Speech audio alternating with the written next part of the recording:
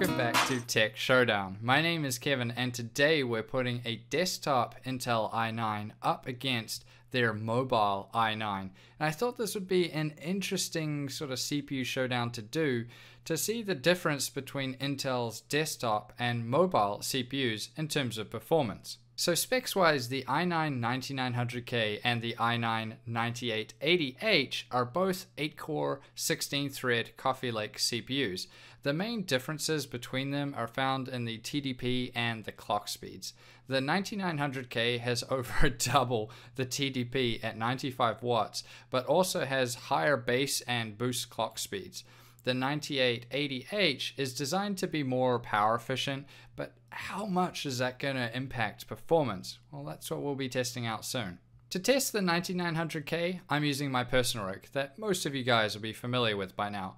It's cooled by the Be Quiet Dark Rock 4 cooler. It sits in an ASRock Z390 Taichi Ultimate motherboard, and I'm running 16 gigabytes of Silicon Power DDR4 memory set at 2666 MHz. The 9880H was tested with the new MSI P75 Creator 9SF that I'll have a full review of soon, as that is an awesome laptop. Like, you really got to check it out.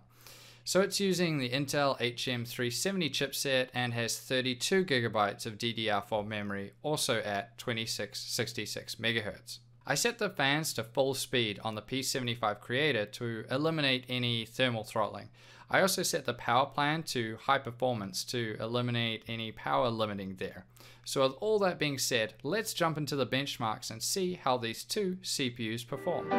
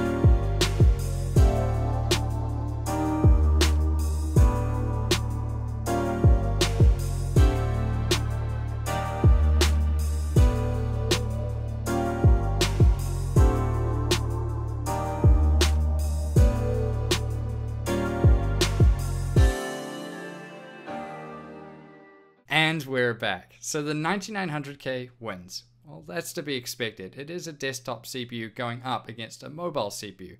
But the 9880H puts up some serious numbers. Honestly, it does.